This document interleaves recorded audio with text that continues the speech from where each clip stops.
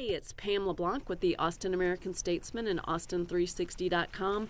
I love to run and walk all over Austin, but when I'm planning where I'm going to go, there's a couple of things that I look for. Water, for one.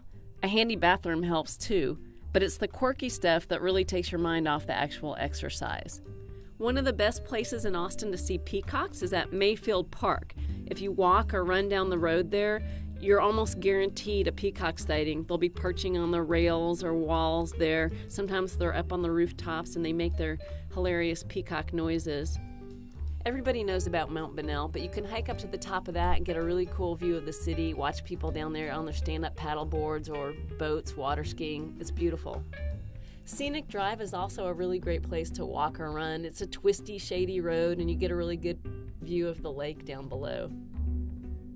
I almost always incorporate a trip past Seton Hospital into my route because they have the most icy cold air-conditioned lobby in all of Austin, I think, and they have drinking fountains and bathrooms. There's a house on West Rim Drive in Northwest Hills, and the owners have put up a little water fountain right in the front yard, and it's all done in mosaic tile, and there's a little dog bowl underneath there so you can stop and get a drink. And I love this one. On Shoal Creek Boulevard, one family has put a swing and a tree in the front yard and then put up a little sign that invites you to take a free ride. It's really fun to run through the University of Texas campus on game day. Even at 6 o'clock in the morning, people are out setting up their tailgate parties, firing up the barbecue. It smells great and it's fun to look at the people. If you're on the University of Texas campus, you can swing by Jester Dorm and get a drink of water and use the restroom if you need to. There's another great view of the city at St. Edward's University. If you're down south on Congress Avenue, you just swing into that main road through the campus and it overlooks downtown Austin.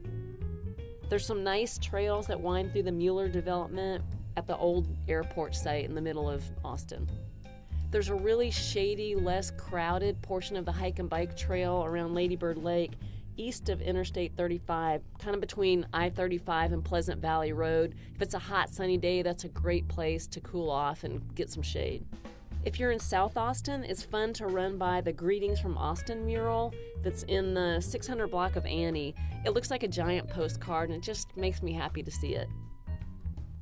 All over Austin, on Saturday and Sunday mornings, some really nice homeowners put out water for the runners and walkers. There are portable toilets and a nice shady trail at Roy Guerrero Park on the south side of Lady Bird Lake. And here's an idea. I always like to start or finish a run at some place that I can get breakfast. So I'm a little bit of a pig, I guess, but it's fun to park your car somewhere near Maudie's, go for a run, come back and have a taco when you're finished. If you're in the Clarksville neighborhood, you've got to run by the giant cement gorilla. Sometimes he's wearing costumes or they decorate him up for Halloween or whatever. And if you're in that same neighborhood, look right across the street and you can see the big, colorful puppy and kitty that are in front of the Westland Veterinary Clinic. They're also always dressed up in cool costumes. And here's one last idea.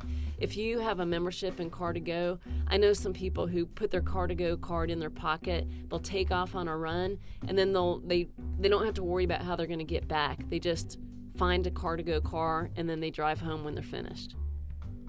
I hope you make it by a couple of these really fun attractions when you're out exercising. It really makes the run go by faster. I think you'll enjoy them.